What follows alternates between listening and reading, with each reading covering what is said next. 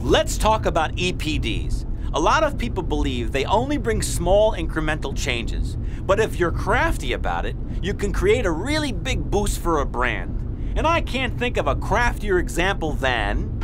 Bond. Bond. Bond. Bond. James Bond.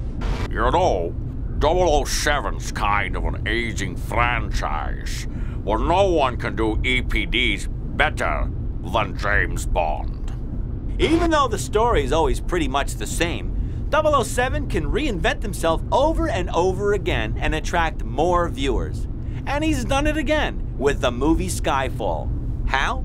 First, the studio leveraged every asset, like the fact that it's 50 years since the first Bond film. They engaged 007 fans way in advance with incredible online games and experiences. They parachuted Bond and the Queen, the Queen, into the Olympics.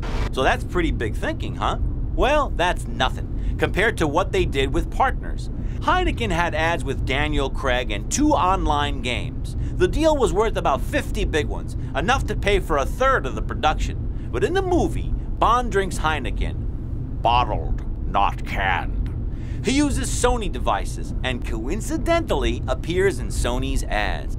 Oh, and he uses Android. You can Google it.